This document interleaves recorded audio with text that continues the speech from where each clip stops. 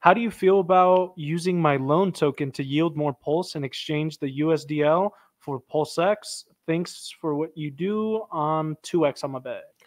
I think it's a good idea. And so as long as you're not like the one thing, look, I'm against borrowing on your crypto too much, right? If you want to do, it's a very advanced thing. You can't. That's what liquid loans is there for. You can borrow on your Pulse chain. The haunted strategy. Ooh, spooky. Infinite leverage, 2%, never get liquidated. You know, you can do all those strategies if you want.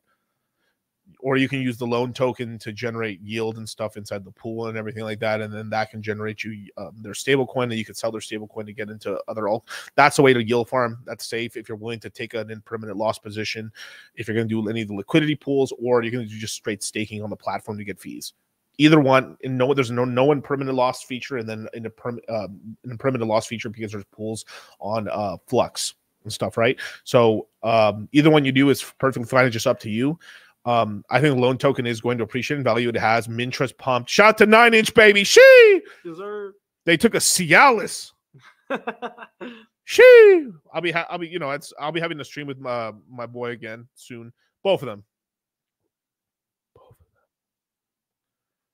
And yeah, I mean, Hedron's pumped as well and stuff. So everything that you faded, it's gone up, which is incredible. So yeah, Brown Conservative, I think that's correct. That's correct. You're doing the right strategy. Just make sure that you're not going too over crazy with it and stuff. I don't know which one you're doing. Either you're doing the solo staking or you're doing more of it like the pools and stuff. But either way, it's fine. Like it is like no matter what. Like I mean, Liquid Loans is a side play no matter what. Pulse Chain, PulseX, PX, those are the plays. Those are the mains. We got our side pieces though,